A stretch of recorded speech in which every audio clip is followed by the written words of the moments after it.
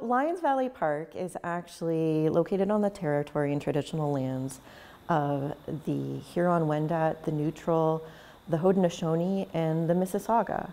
When Lieutenant John Graves Simcoe created Dundas Street, the valley started being developed by European settlers. Which originally was a military road, and it was put in place to ensure that the troops could move easily if they wanted to, if there was an American invasion. In 1827, a local businessman named George Chalmers, who actually had a general store in Munn's Corners, just down the road, he actually built a dam, and then he constructed a grist mill and a sawmill on what today is part of Lions Valley Park. And that was the beginning of what became known as the 16 Hollow Village. In 1840, he sold the buildings to John Proudfoot, who saw the valley through its heyday, and the community was renamed Proudfoot Hollow.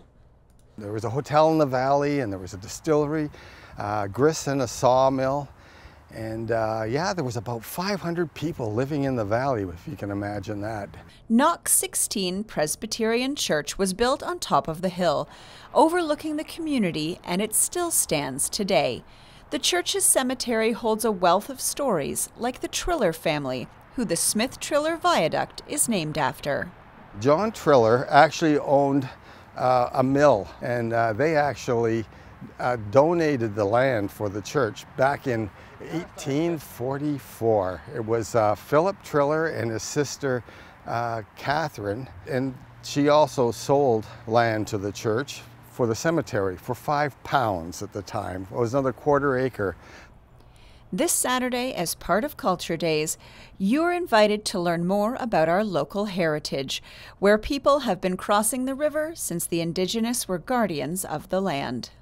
We're having tours at the church, at the historic cemetery, and then down in the valley system too, so that you can learn about the vanished village of Proudfoot Hollow.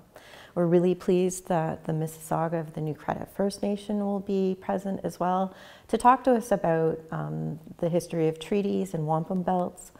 And there are a number of different activities for kids to get involved in, pioneer games and crafts, as well as Conservation Halton is providing information about the natural history of the area. And honestly, it's going to be a great day.